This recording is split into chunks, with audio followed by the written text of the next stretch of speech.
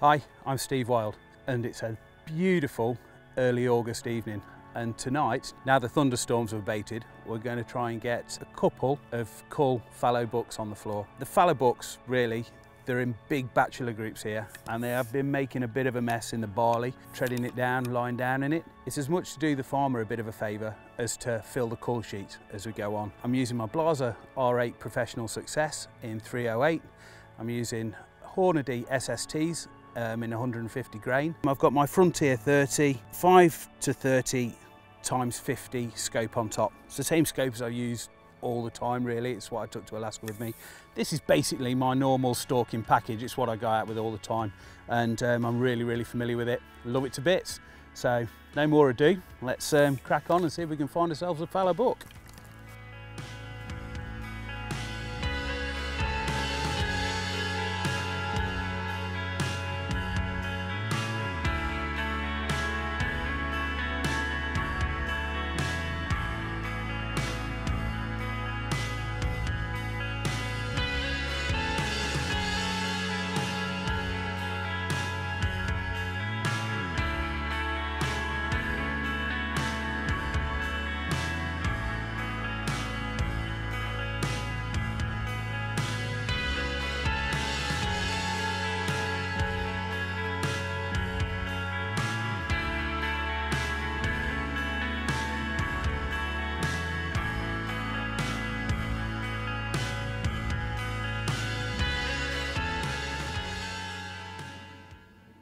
So we've just come through the wood, out of one cornfield, cut across the wood, and we've just got into 3 bucks there. They were a little bit too good for what we're after tonight. We're after either a young one or an older buck, but they looked like 3 nice bucks in the prime. Couldn't really see if they got any nasty fishtails or anything in their antlers, so we've let them mosey on. I'm going to come out of the wood now, and then we're going to stalk down the side of this field. If we don't get anything down the side of this field, I've got a high seat in an oak tree down there on the point of the wood, and we'll sit in there for about half an hour and just see what comes.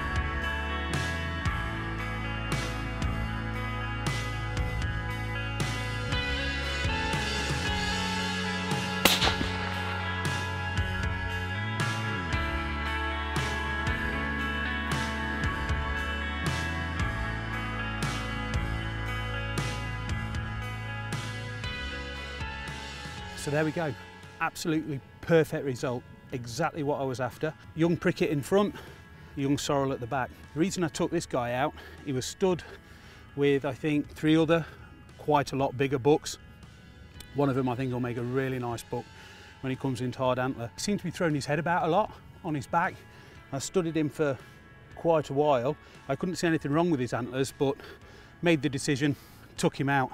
And then as we were coming to retrieve him, we come over the brow of the hill and there was 2 more prickets stood in the bottom. So I took my chance, next shot the other pricket. Exactly what we were after, perfect evening. So one thing, time is of the essence now.